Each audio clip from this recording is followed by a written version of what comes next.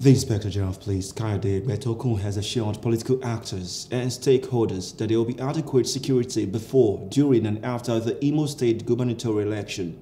He appealed to political leaders to embrace peace for a hitch-free election and warned individuals and groups to be ready for harsh consequences. Egbetokun emphasized the commitment of the Nigerian police force to provide a secure environment for all voters and participants in the electoral process.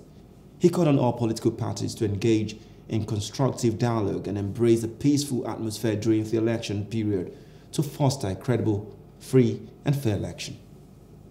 If you observe, you have seen deployment of security agents everywhere.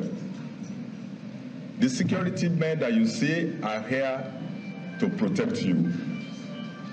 Nobody should be intimidated with the presence of security officers. I believe that the presence of these security officers will give you confidence to come out and vote on the day of election.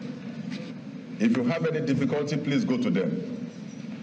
They have been told that they must assist you in your difficulties.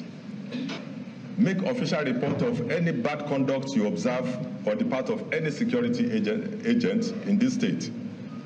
We are all here for your protection. And I want to assure political party leaders that police and security agents, other security agencies are going to be impartial in this election.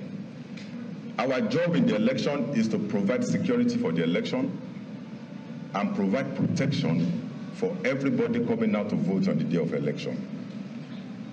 It's our responsibility to provide security for the voters and for all officials deployed for the conduct of. Hello, hope you enjoyed the news. Please do subscribe to our YouTube channel and don't forget to hit the notification button so you get notified about fresh news updates.